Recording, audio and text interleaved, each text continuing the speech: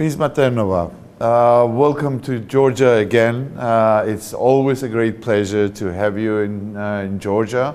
The European Union, European Commission is very strong supporter of Georgia's integration and a great partner for Georgia. It's a great pleasure for us, for the talk show world as such, to have such a distinguished guest. So welcome to Georgia.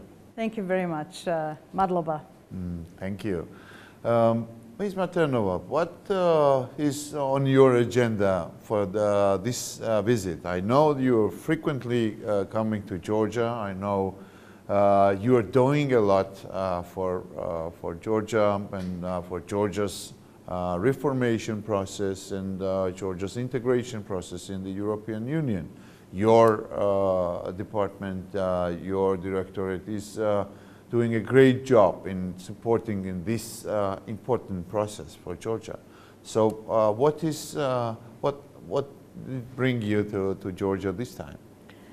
Well, thank you for having me here. It's always a pleasure to address people in the listening audience through the TV. And getting the message of the EU directly to people. Well, to your question, the reason for my trip is threefold.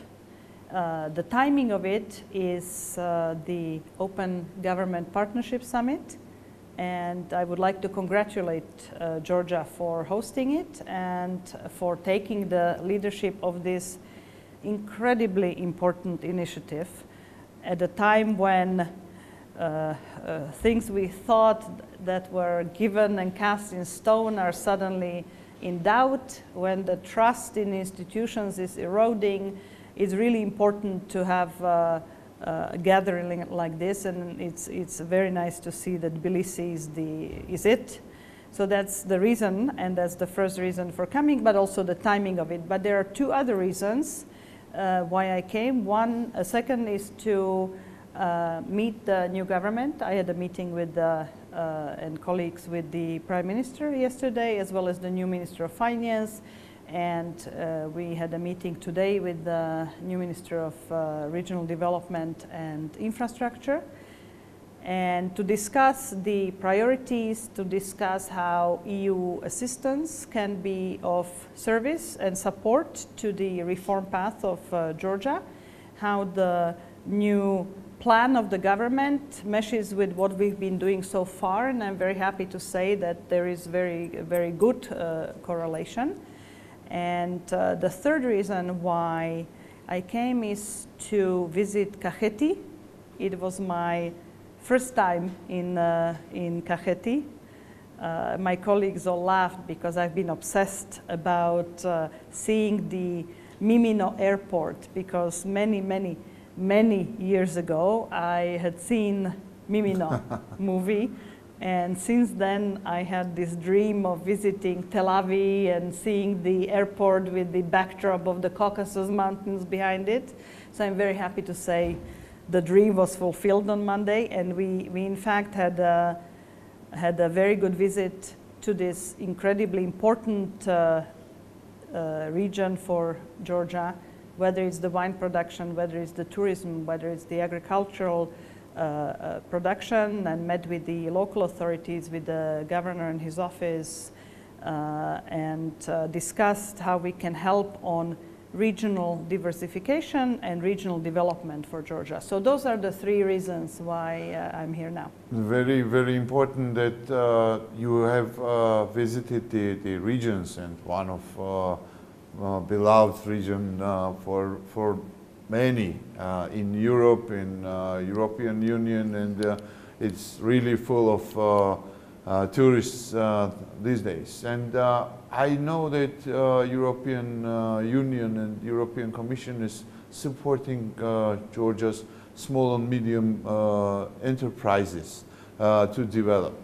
But in a larger picture, it's really huge support provided by the European Union through its financial institutions. EBRD has In general, European Union, since the independence and since the cooperation started between European Union and Georgia, has provided more than 4 billion euro support, and correct me if I'm wrong.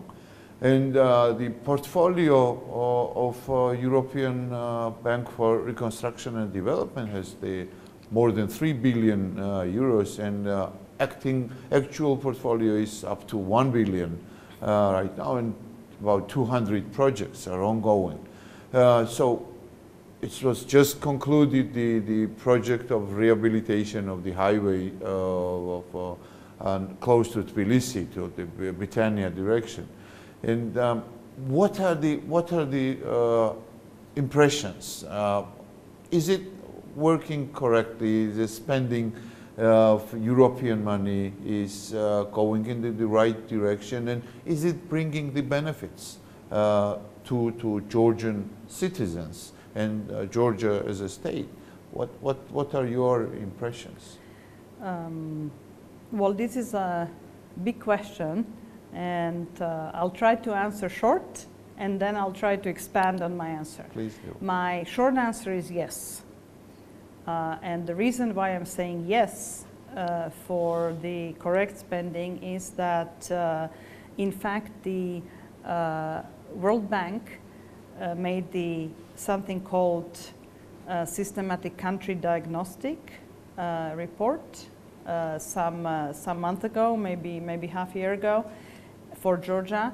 And it was, in fact, very rewarding and gratifying to read that every single issue that was identified as a challenge for the Georgian economy, for the Georgian government, and for the Georgian society, every single issue was addressed through our programming, whether our bilateral programming, whether our programming through what we call regional programs. The regional programs are those that address all 6 countries of the Eastern Partnership, or whether through our collaboration with, as you mentioned, the international financial institutions.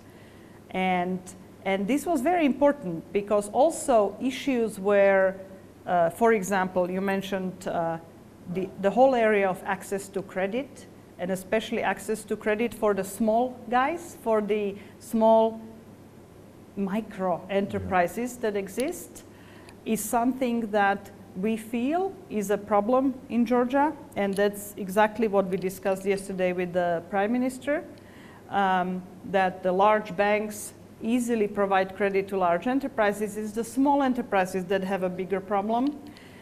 Is something that we already rolled out 3 or 4 different programs to support SMEs, micro enterprises, for example, a program for microcredit in lari, in local currency.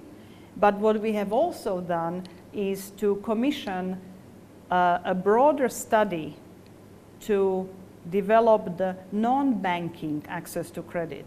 You know, leasing, factoring, collateral lending, inventory lending, all the type of access to finance that exists in all developed economies that is not reliant on banks. Because you have very strong banks, you have very good banks, but banks will always be the more conservative element, right? There is always a segment of enterprises that doesn't get touched or doesn't get affected by bank lending, and it's this kind of lending that we'd like to address through developing alternatives to bank lending that exists in any modern economy. So I would say, to come back to your question, I think that our financing is effective, and I think that the demonstration of it is the fact that we are addressing all the key weaknesses or challenges. But this is not to say that there is not areas to improve. The largest room. Which one? Well, the largest room in the world is the room for improvement. So what we just discussed with the Minister of Regional Development over lunch, in fact, was looking for ways to develop programs that touch the life of citizens directly. And this is something that we had lots of discussions in Kakheti, in fact, with the local action group. Lagodehi is where we visited the park, and we met with a group of really engaged and interested citizens, with the local mayor, and discussed how to, expand and even replicate the type of programs that we have with them, where relatively small amount of money can actually spur a lot of local activism, a lot of local enthusiasm, and a lot of development of local solutions. Because let's be realistic, whether it's a small country like Georgia or a bigger country or even smaller country, from the central office you never can know what exactly is the problem of the local citizens. It was, interesting surprise for us when we asked someone from the governor's office who told us that street dogs is really a big problem in Tel Aviv. Something that a bureaucrat in Brussels would not think. Will not consider. Right? Yes. And if we have an instrument to support local initiative, mobilization of local citizens, we can easily provide a tool that people can take care of something that is really important to them on a local level. That's really a music, sounds like a music to my ears, and being in the EU integration business. I'm really happy that EU support, EU assistance is not decreasing, it is increasing. In 2014, 2017, through the EU Eastern Neighborhood instrument, Georgia has received, you mentioned the sectors of support, and touching the sectors of support, it was up to 410 million euros provided for Georgia in those 3 years. And this year also Georgia is receiving about 45 million euros in the macrofinance assistance. What should we expect in the upcoming years? What kind of assistance, and in which approximately in which amounts it can be considered for Georgia in nearest futures, and which sector? In fact, the support that we provide to Georgia from the European Union resources is very substantial. You mentioned a very large figure. Let me just say that, in fact, in the year 2018, Georgia is receiving per capita by far the largest amount in the region, by far. And thanks to its reforms and sustained reforms over time, as President Juncker mentioned when he visited in May the 100th anniversary of the establishment of Georgia, this year Georgia received 40 million euro grants top up to its annual allocation out of what we call more for more envelope. Yep. So this is an envelope that is held back in our programming and is attributed on an annual basis to the best performers.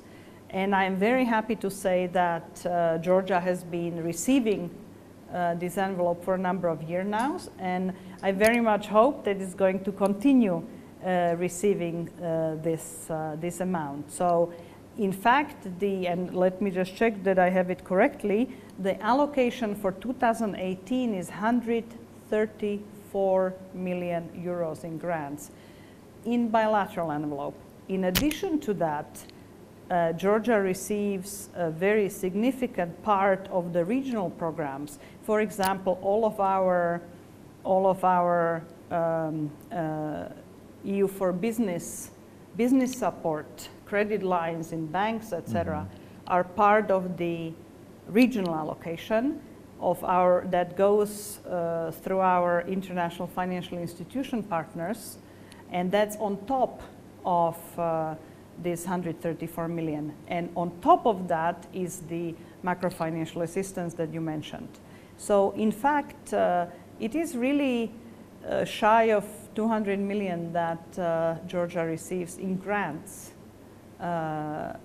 this year from the European Union. Sounds great, really great. And it is important that Georgia as a country, as a state, is receiving this kind of important amounts for its development, for its reforms. But it is absolutely essential that the Georgian businesses are receiving the loans for doing the projects like in the energy efficiency. And I know that you have your very important say in this, this project. This is, I think, one of the most successful investments and projects.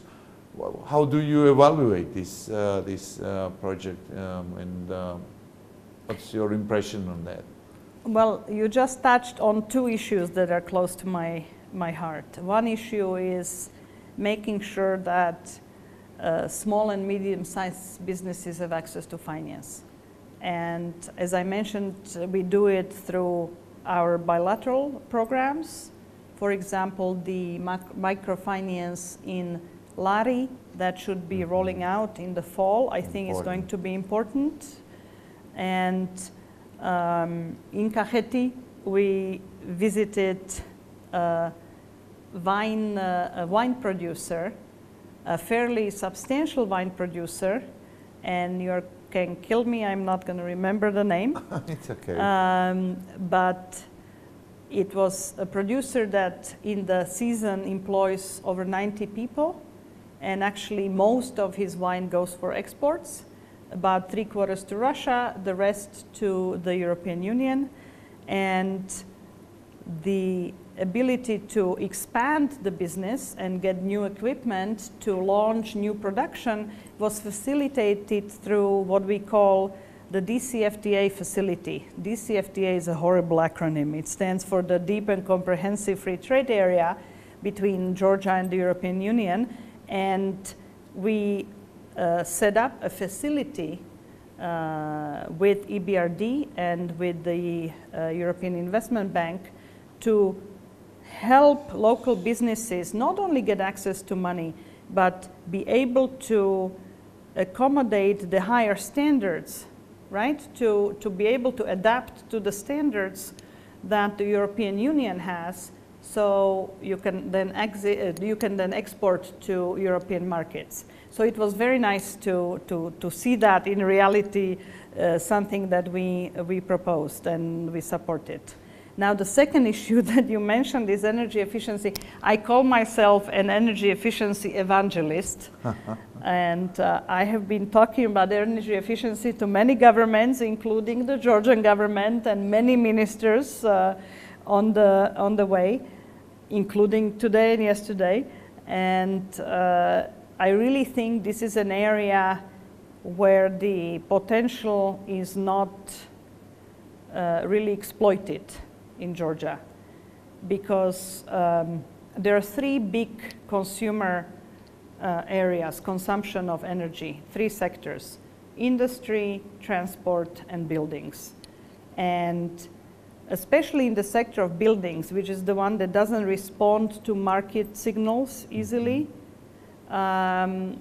Georgia has a disproportionate consumption of energy, 40% compared to the others. And this very quickly shows that there is huge potential for improvement and for lowering, for two things: for lowering the cost of energy, hence lowering the dependence on imports from energy, which in this part of the world is very important, I think. And second, it essentially doesn't exploit the opportunity to create new professions like energy auditors, new businesses like producing energy efficient materials, and new jobs for people who would, in the regions, in the municipalities across the country, involve themselves in rehabilitating the businesses and making them energy efficient. This is not one place where some jobs are created. These are investments that are distributed and can be distributed across the country and can support job creation, business establishment, new professions, and at the same time increase energy independence. And so we very much hope to nudge the authorities and the businesses along this way, because it has a big promise. But they are ready to cooperate in that direction, I hope very much. I want to make a correction that through EIB was they funded, they provided the loan for the rehabilitation of the road outside of Tbilisi after this disaster, natural disaster. EIB, EBRD, both are having very large portfolios and are doing a lot inside the country, with the country, and with the governmental institutions, with the businesses. Recently was made the special poll for the Georgia's EU integration level. And the research is saying that Georgia is doing quite, European Union is popular, Georgians believe in the European Union's integration and its future in the European Union. I must honestly and frankly say that still Georgians do not know enough about what is European financial institutions, European Union itself is doing.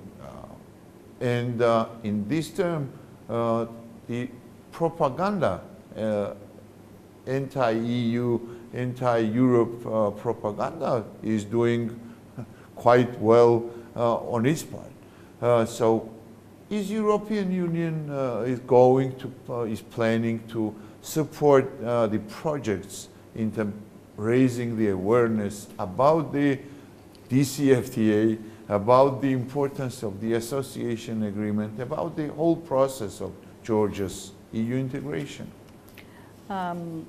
It's interesting you say that, because this is a topic that we discussed quite actively yesterday. I have no sources inside one the thing government. One thing that the European Union is not great about is communication. I must say that, I must admit that openly, we wouldn't have Brexit if we communicated better.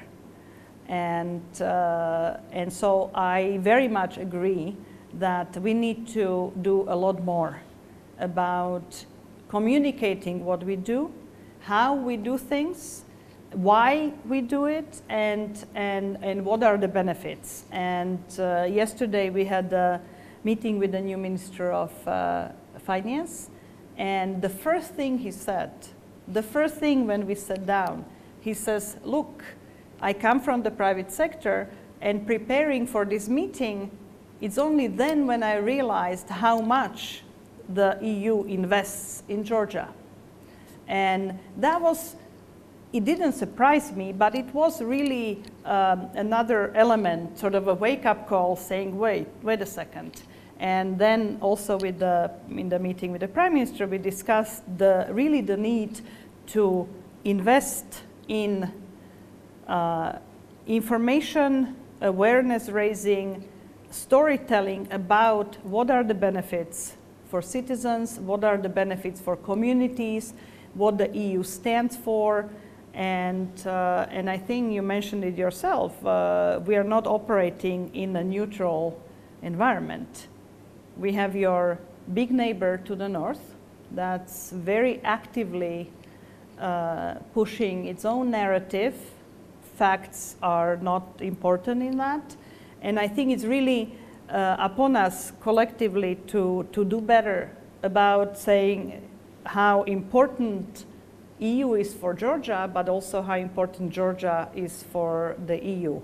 And in terms of concrete investments, we have now put together something called External Investment Plan, where through our international financial institutions partners, we will be putting on the table really a new product, which is de-risking of the private sector to get into the business. So that's a very exciting prospect for us.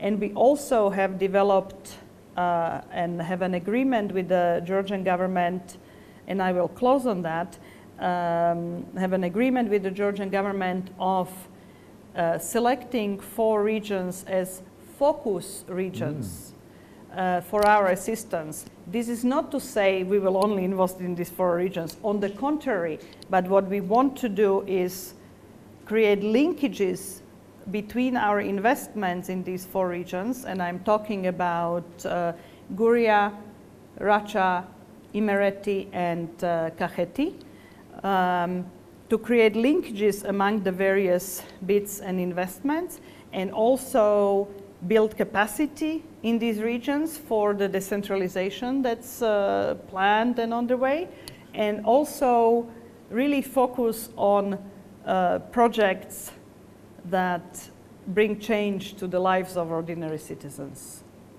And there is no better example for that than the stray dogs in Tel Aviv. Right. I mean, if this is an issue that really is important both for the tourist sector and for their going about their own lives, then why not support that through a local initiative? I was really lucky and really happy to hear that among those 4 regions, one is Racha, which I'm originally from, and I'm more than sure, more than happy that you are focusing on the regions to develop them, to decentralize the ruling of the regions, and it's really will be very helpful. I appreciate your time. I appreciate the great news which you are providing through our talk show. I want to assure you that in raising the awareness of European Union leads in Georgia, you have a great partner like media in Georgia. Excellent. And in particular Petriashvili, our television and our talk show and Business Morning. And thank you very much for your time and for the very interesting interview. Thank you very much. Thank you. Gamarjos. Thank you.